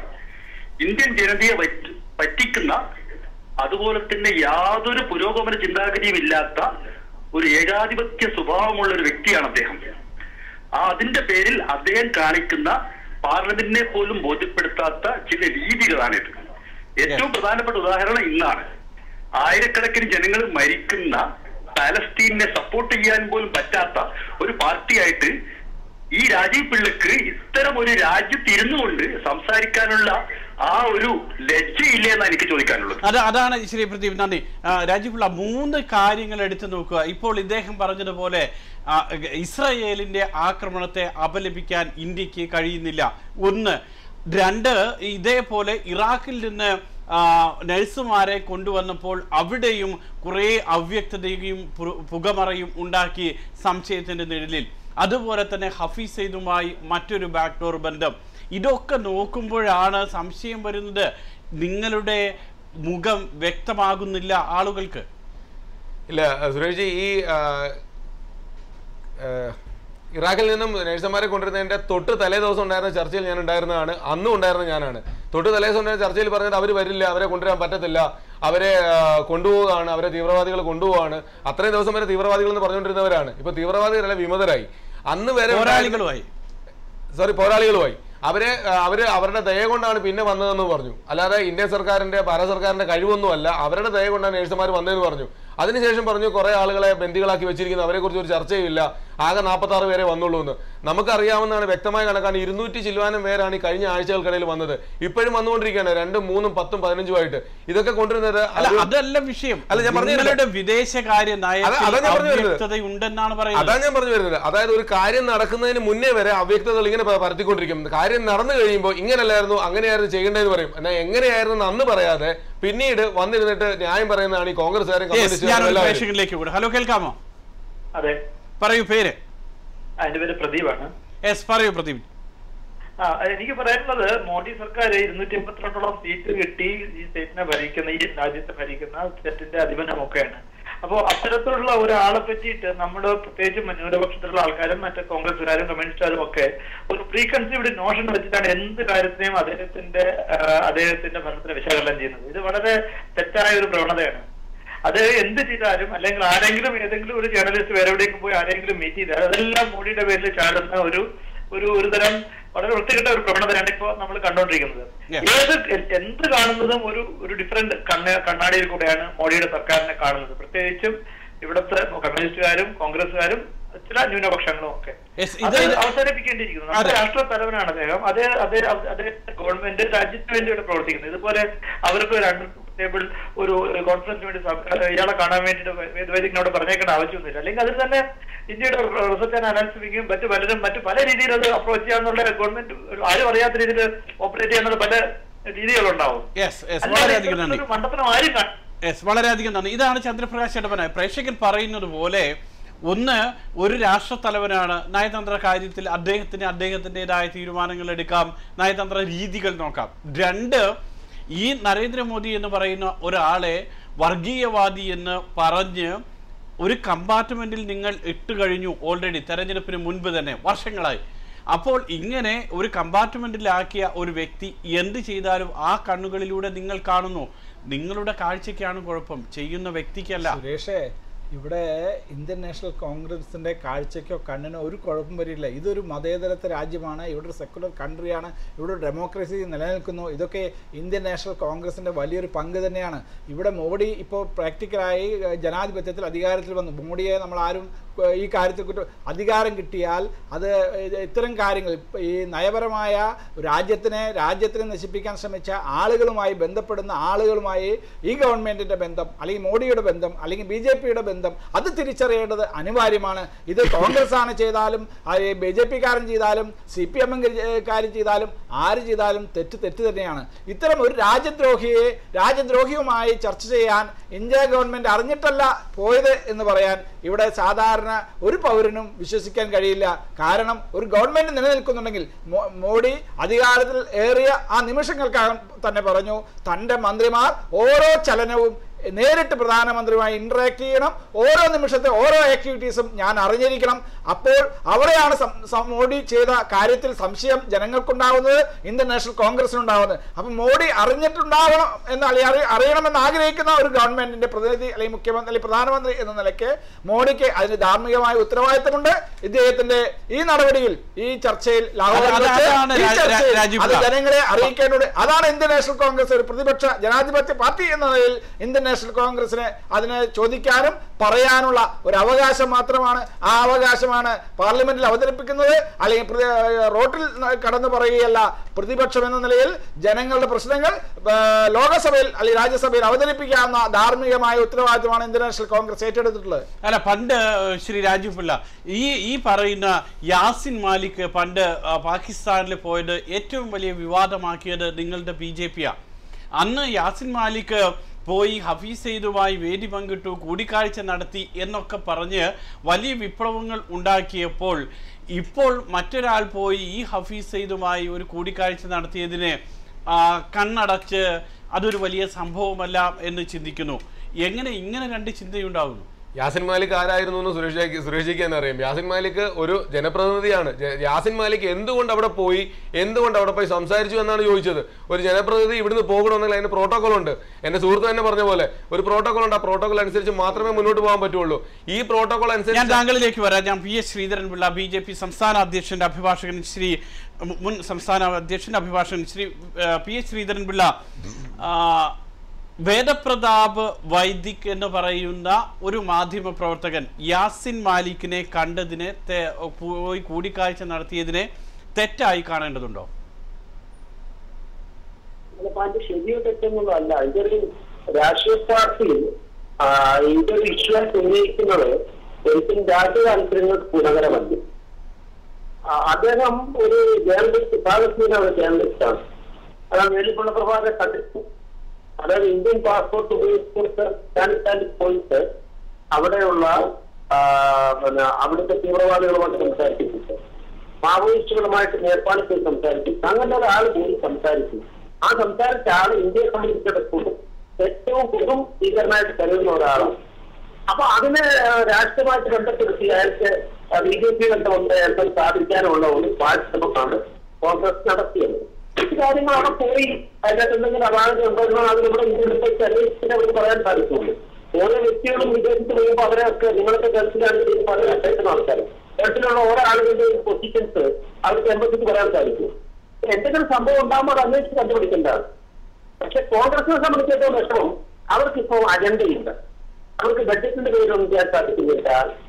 സ്ഥായി നിയമം പാസ്സാണ്. സ്ഥായി നിയമം പാസ്സാക്കിയ കൂടെ നിന്നതിന്റെ 3 പ്രധാനപ്പെട്ട കക്ഷികളാണ് പ്രതിപക്ഷത്തുള്ളവരാണ് ഗവൺമെന്റ് പിന്താങ്ങിയിരിക്കുന്നത്. അപ്പൊ ഈ നിലയ്ക്ക് ആകെ തകർന്ന് തരിപ്പണമായ അഡ്മിനിസ്ട്രേഷൻ സ്ട്രക്ചർ ഒരു പാർട്ടി ഇത്തരത്തിലുള്ള ഇഷ്യൂ ഉണ്ടാക്കി അതിന്റെ പേരിൽ ഇങ്ങനെ ചെയ്യാൻ ശ്രമിക്കുകയാണ്. ഒരു ജേർണലിസ്റ്റ് പോയി അതിന് സഭാഗത നമ്മൾ ശ്രീ PS ശ്രീധരൻപിള്ള അതിനെ ഒരു മാധ്യമ പ്രവർത്തകൻ പോയി കണ്ടു എന്നുള്ള ഒരു തലത്തിലേക്ക് നമ്മൾ വളരെ ചുരുക്കി കാണുമ്പോൾ അവിടെ ചെന്നപ്പോൾ ഒരു മാധ്യമ പ്രവർത്തകൻ പാകിസ്ഥാൻ ജേർണലിസ്റ്റ് എന്നോട് ചോദിച്ചു ഹഫീസ് സെയ്ദിനെ കാണണോ എന്ന് ചോദിച്ചു. ഞാൻ എസ് എന്ന് പറഞ്ഞു. കാണാൻ പോയി കണ്ടു. അത്ര ലളിതമായി കാണാൻ പറ്റുന്ന ഒരാളായിരിക്കുമോ ഒന്ന് ഹഫീസ് സെയ്ദ്? ആ ഹഫീസ് സെയ്ദിന് അദ്ദേഹത്തിൻ്റെതായിട്ടുള്ള എല്ലാവിധ രീതികളിലൂടെയും സ്കാൻ ചെയ്തതിന് ശേഷം മാത്രമായിരിക്കും ഈ വ്യക്തിയെ കാണാൻ സമയം കൊടുത്തിട്ടുണ്ടാവുക. അതിനൊക്കെ സമയം എടുത്തിട്ടുണ്ടാകും, ഒരുപക്ഷെ ദിവസങ്ങൾ എടുത്തിട്ടുണ്ടാകും. അവിടെയാണ് ഈ വേദപ്രതാപ് വൈദിക് പറയുന്നത് പൂർണ്ണമായും അതുപോലെ വിശ്വസിക്കാൻ കഴിയുമോ എന്ന സംശയം ഉണ്ടാകുന്നത്. വേദപ്രതാപ് പോയതിനെ സംബന്ധിച്ചിടത്തോളം അതിൽ എന്തെങ്കിലും അപാകത ഉണ്ടോ എന്നുള്ളതാണ് നമ്മൾ നടപടിയെടുക്കുന്നുണ്ട്, നമ്മൾ സ്വീകരിക്കുന്നുണ്ട്. മറിച്ച് ഇവിടെ നെയ്തെന്ന് പറഞ്ഞ ലോകത്തില് പൊട്ടിത്തെറിക്കുന്ന ദരിദ്രപ്പെടേണ്ടവനായ ഒരു ഭീകരവാദിയെ ഇവിടുത്തെ ഒരു പ്രധാന പ്രതിപക്ഷ ഭരണകൂടം അയച്ചിട്ട് കണ്ടതാണെന്ന് വരുത്തിപ്പിടിച്ചുകൊണ്ട് യോഗത്തിൽ പറയുന്നു. അങ്ങനെ പറയുന്ന അവസരത്തിൽ ആരാണ് അവിടെ വാഴ്ത്തപ്പെട്ടവരാകുന്നത്? ഈ ചെയ്ത തൊട്ടുകൂടാൻ പാടില്ലാത്ത, കാണാൻ പാടില്ലാത്ത, നമ്മുടെ രാജ്യത്തിന്റെ പൊതു എതിരാളിയായ ശത്രുവായ ഭീകരവാദി ഗവൺമെന്റ് പോലും കാണുന്ന ആളാക്കി അയാളെ വാഴ്ത്തപ്പെട്ടവരാക്കല്ലേ ചെയ്യുന്നത്. അവിടെയാണ് കോൺഗ്രസ് രാജ്യത്തിന്റെ രാഷ്ട്രീയത്തെ നിൽക്കുന്നത്. മറിച്ച് ഒരാൾ പോയി അതിനകത്തുള്ള ഇന്റലിജൻസ് കണ്ടുപിടിക്കണം, നമ്മളെ എങ്ങനെ ബാധിക്കും, ദോഷകരമായി ബാധിക്കുമെന്ന് നോക്കണം. അത് ഒന്നാണ്. പക്ഷേ അത് പട്ടപ്രവർത്തന സ്വാതന്ത്ര്യത്തിന്റെ പരിധിയിൽ ഇന്ത്യ ഒരു ജനാധിപത്യ രാജ്യമാണ്. ചൈനയെ പോലെയോ അല്ലെ മറ്റ് ഗൾഫ് കൺട്രികളെ പോലെ സ്വാതന്ത്ര്യം പ്രശ്നിക്കപ്പെടുന്ന സംവിധാനമാണ്. ഇവിടെ ചൈനയുടെ രാഷ്ട്രമാണ്. കമ്പത്തിക്കാർ അവരെ പ്രശ്നം ഫോളോ ചെയ്യുന്നു. അതാണ് അവിടുത്തെ നിയമം. അങ്ങനെയാണെങ്കിൽ കോൺഗ്രസിന്റെ ആവശ്യം വേദപ്രതാപിനെ അറസ്റ്റ് ചെയ്ത് ചോദ്യം ചെയ്യണമെന്നാണ്. കാര്യം എന്തെങ്കിലും പ്രശ്നമുണ്ടായാൽ പല കാര്യങ്ങൾ അന്വേഷിക്കാറുണ്ട്. അപ്പൊ അതുകൊണ്ട് ഈ കാര്യം മനസ്സിലാക്കണം. കോൺഗ്രസ് ആണ് ഇതിലെ മുഖ്യ കുറ്റവാളികളാണ് ഞാൻ പറയുന്നത്. ജമ്മു കാശ്മീരിന്റെ കാര്യത്തിൽ കൂടി വേദപ്രതാപ് വൈദിക് പറയുന്നു, ജമ്മു കാശ്മീരിന്, പാക് അധീന കാശ്മീരിന് സ്വാതന്ത്ര്യം നൽകണം. ദില്ലിയിൽ നരേന്ദ്രമോദി നടക്കുന്നത് പോലെ പാക് അധീന കാശ്മീരിലെ പ്രധാനമന്ത്രിക്ക് അവിടെ നടക്കാനുള്ള സൗകര്യം, സാഹചര്യം, സ്വാതന്ത്ര്യം ഉണ്ടാകണമെന്ന് പറയുന്നു. അത് BJPയുടെ നിലപാടിന് പൂർണ്ണമായും ഘടകവിരുദ്ധമല്ലേ? അതൊക്കെ ഞങ്ങൾ കടലും കടലാട് തമ്മിലുള്ള ബന്ധമാണ്. ഇയാളോട് എന്താ ബന്ധം BJPക്ക്? BJP അയാൾ കോൺഗ്രസ്, നിങ്ങൾ അയാളുടെ ടെസ്റ്റിൽ അയാളുടെ ഇഷ്ടം പരിശോധിച്ചോളും. അയാൾ PG എടുത്തിട്ടുള്ള BJP വിഷയത്തിലാണ്. അയാൾ പ്രോ കോൺഗ്രസ് ആദായത്താണ് എല്ലാ കാലത്തും ഉണ്ടായിട്ടുള്ളത്. BJPയായിട്ട് എന്താ ബന്ധമുണ്ട്? ഏതോ ഒരു കല്യാണത്തായിട്ട് ബന്ധമുണ്ടായി. അല്ല അവരുടെ ഒരു കമ്പാർട്ട് വേറെ വിവേകാനന്ദന്റെ ശതാബ്ദി ആഘോഷ കമ്മിറ്റി മെമ്പറായിരുന്നു. വിവേകാനന്ദന്റെ ശതാബ്ദി BJPക്ക് അവിടെ ഉണ്ടാവും. RSSകാരുടെ മാത്രമാണ്. എന്നാൽ വിവേകാനന്ദൻ RSS വിട്ടുകൊടുത്തിട്ട് ഇതൊന്നും എത്ര ബാലിശമായ വാദഗതിയാണ്. അല്ല, കോൺഗ്രസ് പറയുന്നത് കോൺഗ്രസിന് ഇപ്പോൾ നോക്കുന്ന സമയത്ത് BJPയുടെ വിദേശകാര്യ നയങ്ങളിൽ ഒരു വല്ലാത്ത അവ്യക്തത തോന്നുന്നു. അത് ഇറാഖിൽ നിന്ന് നഴ്സുമാരെ കൊണ്ടുവരുന്ന കാര്യത്തിൽ അൺകൺവെൻഷനൽ ആയിട്ടുള്ള ഒരു നയം അല്ലെങ്കിൽ അൺകൺവെൻഷനൽ ആയിട്ടുള്ള രീതി BJP ഉപയോഗിച്ചു, സർക്കാർ ഉപയോഗിച്ചു എന്ന് വിദേശകാര്യ സെക്രട്ടറി തന്നെ പറയുന്നു. ഗാസയിലെ ആക്രമണത്തിന്റെ കാര്യത്തിൽ ഇസ്രായേലിനെ അപലപിക്കാൻ കഴിയുന്നില്ല BJP സർക്കാരിന്. പാകിസ്ഥാന്റെ കാര്യത്തിൽ ഒരു ബാക്ക്ഡോർ ചർച്ചയുടെ സാധ്യത ഹഫീസ് സയ്യിദുമായി പരിശോധിക്കുന്നു. വിദേശകാര്യ നയത്തിൽ സംശയമുണ്ട്. വിദേശകാര്യ നയത്തിൽ ആർജവമില്ലാത്ത, നട്ടലില്ലാത്ത ആളുകളാണ് കോൺഗ്രസിനെ സംബന്ധിച്ചുണ്ടാകുന്നത്. അതുകൊണ്ടാണല്ലോ പാകിസ്ഥാനിലെ നിങ്ങൾ ആരെങ്കിലും ശ്രദ്ധിച്ചോ, ജമ്മു കാശ്മീരില് 60 കൊല്ലത്തിലധികമായി ഇതിന്റെ പ്രകൃതിയോടെ വെച്ചിരിക്കുക. തർക്കം ഇന്ത്യൻ ഉണ്ടെന്നുള്ളതായിട്ടാണ് അതിനുള്ള തർക്കമുണ്ടെന്ന് നെഹ്റുവിന്റെ കാലഘട്ടത്തിൽ കൊണ്ടാണ് അവരുടെ സെറ്റിംഗ് ഇറക്കി പോകാൻ പറഞ്ഞിട്ട് നരേന്ദ്രമോദി സർക്കാർ ആദ്യമുള്ള സർക്കാരാണ്. കാരണം അല്ലെങ്കിൽ അത് തർക്കപ്രദേശം തന്നെ ചെയ്യുന്നത്. അപ്പൊ ഇത്തരം വിദേശമായിട്ട് ഞാൻ ചോദിച്ചിട്ട് കേരള മുഖ്യമന്ത്രി സെൻട്രൽ ഗവൺമെന്റ് എടുത്ത നിലപാടിൽ ഏറ്റവും അതിനെ പ്രശംസിക്കുകയും അവരെ കൊണ്ടുവരാൻ സാധിക്കുന്നതാണ് ഏറ്റവും മഹത്വത്തിന് പറഞ്ഞിട്ടുള്ളത്. ഇത് കോൺഗ്രസ് അജണ്ട നഷ്ടപ്പെട്ട പദ്ധതിയാണ്. 44 MPമാർ ഉണ്ടായിരുന്നു, 44 മാത്രമല്ല ഇന്നലെ പാർലമെന്റിന് അവരെ സംബന്ധിച്ച് സ്ഥായി ബില്ല് പാസാക്കി. സ്ഥായി ബില്ലിന് ഇതിനടക്കുന്ന ബഹുജന സമാജ് പാർട്ടി ആയാലും ശരി, ADMK ആയാലും ശരി, 4 കക്ഷിയെ പുതുതായി ഭരണകൂടത്തിന് അനുകൂലമായി വോട്ട് ആയതുകൊണ്ട് അവർ ആത്മവിശ്വാസം നഷ്ടപ്പെടുന്നത് സ്വാഭാവികമാണ്. അതിനുവേണ്ടി തിരിച്ചത് രാജ്യ താല്പര്യങ്ങളെ കണക്കിലെടുക്കാതെ നിലപാട് ശരിയല്ല. മാതൃകാ പ്രതിപക്ഷമായി പ്രവർത്തിച്ച് 5 കൊല്ലം കൊണ്ട് ജനങ്ങളുടെ വിശ്വാസം വീണ്ടെടുക്കാനാണ് അവർ ശ്രമിക്കേണ്ടത്. ഇല്ലെങ്കിൽ കാലം വളരെ വരുത്തുന്നത് അത്രമാത്രമേ ഉള്ളൂ. വളരെയധികം നന്ദി പി. എസ്. ശ്രീധരൻപിള്ള ചർച്ചയിൽ പങ്കെടുത്തതിൽ. BJP മുൻ അധ്യക്ഷൻ അഭിഭാഷകൻ. ഇതാണ് ശ്രീ ചന്ദ്രപ്രകാശ് എടമന. സമയപരിമിതിയുണ്ട്. നിങ്ങൾ ചെയ്യേണ്ടത്, നിങ്ങൾക്കുള്ള ഉപദേശമാണ് പി. എസ്. ശ്രീധരൻപിള്ള പറയുന്നത്. നിങ്ങൾ ഇങ്ങനെ അനാവശ്യമായി എടുത്തു ചാടാതെ മാന്യമര്യാദയായി രാഷ്ട്രീയ സാഹചര്യങ്ങൾ നിരീക്ഷിച്ച് കൃത്യമായി പരിശോധിച്ച് ക്രിയാത്മകമായ പ്രതിപക്ഷമായി പ്രവർത്തിക്കുക. ശ്രീധരൻപിള്ള ഇന്ത്യയിൽ തന്നെയല്ലേ, ഇന്ത്യയുടെ ലോകരാഷ്ട്രങ്ങളിൽ ചേരിചേരാ രാഷ്ട്രങ്ങളുടെ തലവൻ ഇന്ത്യൻ നാഷണൽ കോൺഗ്രസും ഇന്ത്യയിലെ നേതാക്കളുമായിരുന്നു. ഇന്ത്യ തല ഉയർത്തി ലോക രാഷ്ട്രങ്ങളുടെ മുന്നിൽ തല ഉയർത്തുന്ന രാഷ്ട്രമായിരുന്നു. ഇപ്പോഴാണ് ആ രാഷ്ട്രഭാഗം നിലനിൽക്കുന്നത് ഇന്ത്യൻ നാഷണൽ കോൺഗ്രസിന്റെ പ്രസക്തിയാണ്. ഇന്ത്യൻ നാഷണൽ കോൺഗ്രസിൽ നിന്ന് തള്ളിപ്പറയാൻ ശ്രീധരൻ പിള്ളയ്ക്ക് കഴിയാറായിട്ടില്ല. വരാൻ പോണ നാളുകൾ, മോഡിയുടെ നാളുകൾ വളരെ എന്താ പറയുക അപകടം പിടിച്ച നാളുകളാണ്. ഈ പോലെയുള്ള ഇത്തരം രാജ്യദ്രോഹികളുമായുള്ള സന്ധിയില്ലാതെ പോകേണ്ട ആളുകൾ സന്ധി ചെയ്യുന്നത് രാജ്യത്തിന് അപകടമാണ്, ഇന്ത്യ രാജ്യത്തിന് അപകടമാണ്, ഇന്ത്യയുടെ മതേതരത്വം തകർക്കും എന്നാണ് ഇന്ത്യൻ നാഷണൽ കോൺഗ്രസ് സംശയം. അതുകൊണ്ടാണ് ഇന്ത്യൻ നാഷണൽ കോൺഗ്രസ് ഇതിനെ എതിർക്കുന്നു, ഫൈറ്റ് ചെയ്യുന്നു. അല്ല, ഇന്ത്യൻ നാഷണൽ കോൺഗ്രസിനെ കുറിച്ച് ഞാൻ ശ്രീധരൻ പിള്ളയെ പഠിപ്പിക്കേണ്ട കാര്യമില്ല എന്ന് ഞാൻ വിശ്വസിക്കുന്നു. ശ്രീ NK പ്രേമചന്ദ്രൻ, BJP-യുടെ നിലപാട് നോക്കുമ്പോൾ വേദപ്രതാപ് വൈദിക് ഹഫീസ് സെയ്ദുമായി കൂടിക്കാഴ്ച നടത്തിയതിനെ അതിനൊരു നയതന്ത്ര രീതിയിലോ രാഷ്ട്രീയമായോ കാണേണ്ടതില്ല. ഒരു മാധ്യമ പ്രവർത്തകൻ പാകിസ്ഥാനിൽ പോയപ്പോൾ ഹഫീസ് സെയ്ദുമായി കൂടിക്കാഴ്ച നടത്താൻ അവസരം ലഭിച്ചു. അത് വേദപ്രതാപ് വൈദിക് എന്ന് പറയുന്ന മാധ്യമ പ്രവർത്തകനിൽ സ്വാഭാവികമായുള്ള ഒരു ക്യൂരിയോസിറ്റി, അതിന്റെ അടിസ്ഥാനത്തിൽ പോയി കണ്ടു എന്ന് മാത്രമേ ഉള്ളൂ എന്നാണ്. ഒരു മാധ്യമ പ്രവർത്തകൻ അധോലോക നായകനുമായിട്ടോ ഭീകരവാദ പ്രസ്ഥാനത്തിന്റെ നേതാക്കളുമായിട്ടോ സാഹസികമായ സംരംഭത്തിലൂടെ ചർച്ചയിൽ ഏർപ്പെടുന്നത് ഒരിക്കലും കുറ്റകരമല്ല. അത് മാധ്യമ പ്രവർത്തകരുടെ അവകാശങ്ങളിൽ പെട്ടത് തന്നെയാണ്. അതുകൊണ്ട് ആരും ചോദ്യം ചെയ്തില്ല. ഇവിടെ ഏറ്റവും ഗൗരവതരമായിട്ടുള്ള പ്രശ്നം, ഇന്ത്യയിൽ നിന്ന് പോയ ഒരു സൗഹൃദ പ്രതിനിധി സംഘത്തിൽ അംഗമായ ജയപ്രകാശ് വൈദിക് എന്ന് പറയുന്ന സീനിയർ മോസ്റ്റ് ജേർണലിസ്റ്റ്, അദ്ദേഹം തന്നെ പറഞ്ഞ അഭിപ്രായങ്ങൾ പരസ്പര വൈരുദ്ധ്യം നിറഞ്ഞതാണ്. അദ്ദേഹം പറഞ്ഞത് ആ സമ്മേളനത്തിൽ, സൗഹൃദ സമ്മേളനത്തിൽ പങ്കെടുക്കാൻ ചെന്നപ്പോൾ ഏതോ പാക് പത്രപ്രവർത്തകൻ അദ്ദേഹത്തെ കാണുന്നതിനെ സംബന്ധിച്ച് ഈ ഭീകര കൊടും കുറ്റവാളി എന്ന് വിശേഷിപ്പിക്കപ്പെടുന്ന ഹഫീസ് മുഹമ്മദ് സയ്യിദുമായി കാണുന്നതിനെ സംബന്ധിച്ച് അഭിപ്രായം ആരാഞ്ഞു. കാണുന്നതിൽ സന്തോഷമാണ്, പിറ്റേ ദിവസം കൂടിക്കാഴ്ച നടത്തുന്നതെന്നാണ് അദ്ദേഹം ആദ്യം പറഞ്ഞത്. അതിനുശേഷം അദ്ദേഹം പറഞ്ഞത് മാസങ്ങളുടെ തയ്യാറെടുപ്പിന്റെ ഭാഗമായിട്ടാണ് എനിക്ക് ഹഫീസ് സയ്യിദുമായി സംസാരിക്കാൻ അല്ലെങ്കിൽ ആശയവിനിമയം നടത്താൻ അവസരമുണ്ടായതെന്നാണ്. മാത്രവുമല്ല, ഹഫീസ് സയ്യിദും വേദപ്രകാശ് വൈദികും തമ്മിൽ നടന്നിട്ടുള്ള സംഭാഷണത്തിന്റെ അല്ലെങ്കിൽ ആ ഇന്റർവ്യൂവിന്റെ പ്രസക്ത ഭാഗങ്ങൾ എന്ത് എന്നതിനെ സംബന്ധിച്ച് ഇത്രയും ദിവസം കഴിഞ്ഞതിന് ശേഷവും പുറപ്പെട്ടിട്ടില്ല. മാത്രവുമല്ല, ഇതിൽ ഗൗരവമർഹിക്കുന്നത്, പ്രാധാന്യമർഹിക്കുന്നത് വേദപ്രകാശ് വൈദിക് എന്ന് പറയുന്ന സീനിയർ ജേർണലിസ്റ്റിന്റെ രാഷ്ട്രീയ പശ്ചാത്തലവും സാമൂഹ്യ പശ്ചാത്തലവും പരിശോധിക്കുമ്പോഴാണ്. അദ്ദേഹത്തെ സംബന്ധിച്ചിടത്തോളം എല്ലാവർക്കും അറിയാം, ബാബ രാംദേവിന്റെ ഏറ്റവും അടുത്ത അനുയായിയും സൗഹൃദ ബന്ധം പുലർത്തുന്ന ഒരാൾ.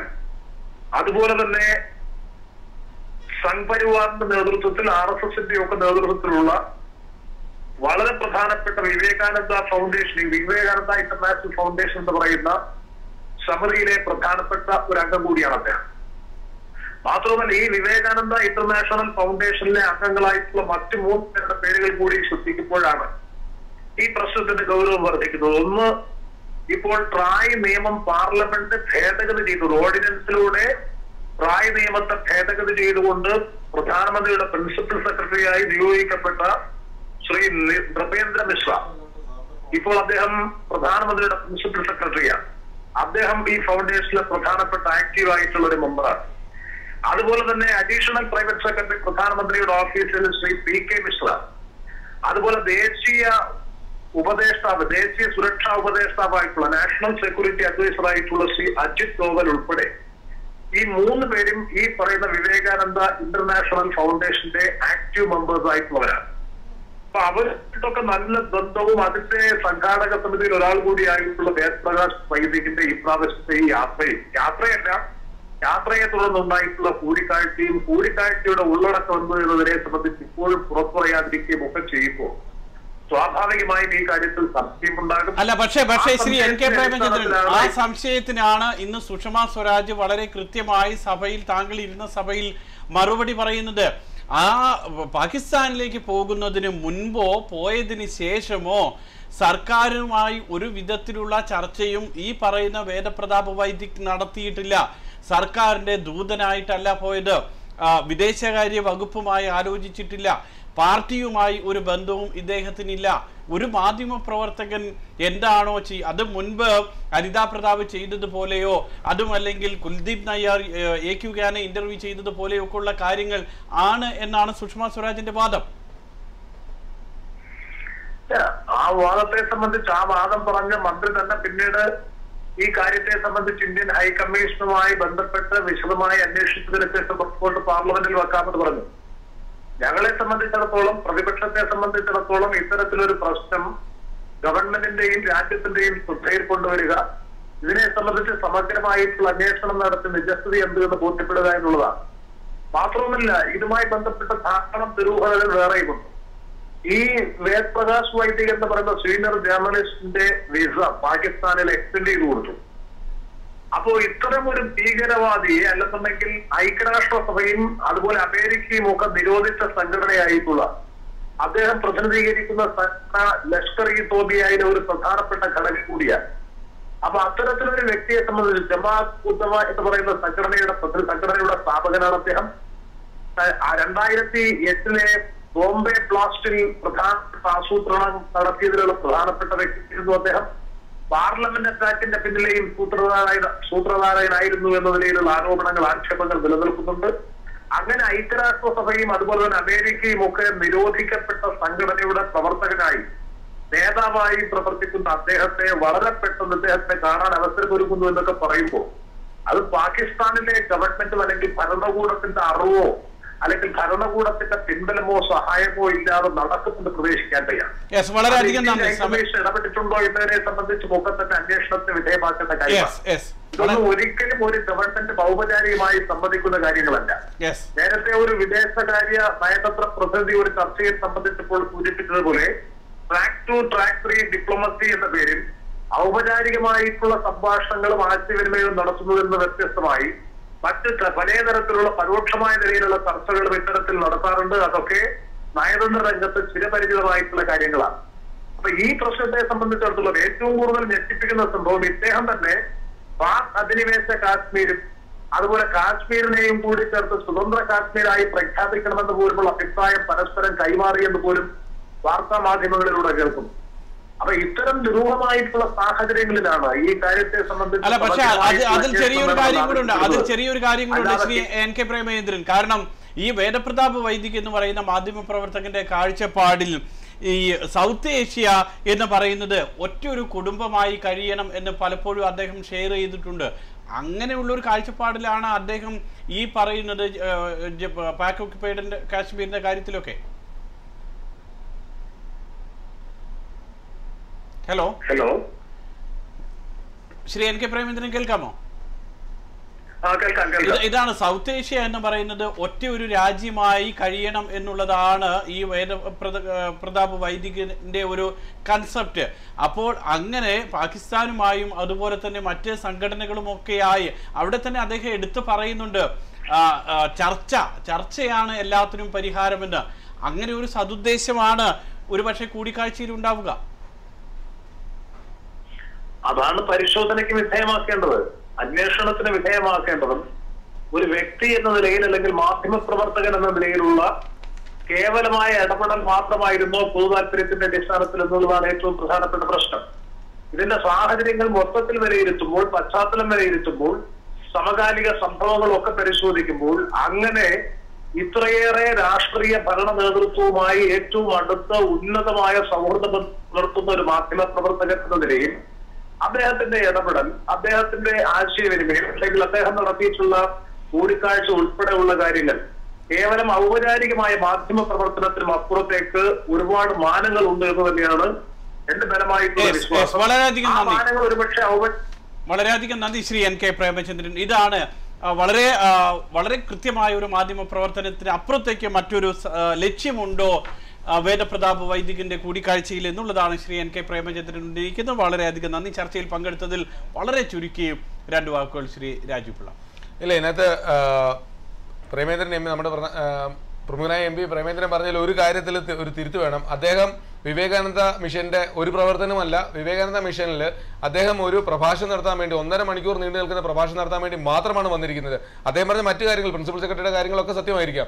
പക്ഷേ ഇദ്ദേഹം വിവേകാനന്ദ മിഷനോട് യാതൊരു ബന്ധവുമില്ല എന്നുള്ള കാര്യം അസന്നിഗ്ധമായിട്ട് BJP ഇന്ന് പാർലമെന്റിൽ വ്യക്തമാക്കിയതാണ്. പിന്നെ കൂടാതെ സുഷമ സ്വരാജ് തന്നെ പറഞ്ഞു ഇത് അന്വേഷിച്ച് കണ്ടെത്തി നാളെ പാർലമെന്റിൽ വെക്കാമെന്ന്. അത് തന്നെ ഒരു വ്യക്തമായ കാര്യമല്ലേ?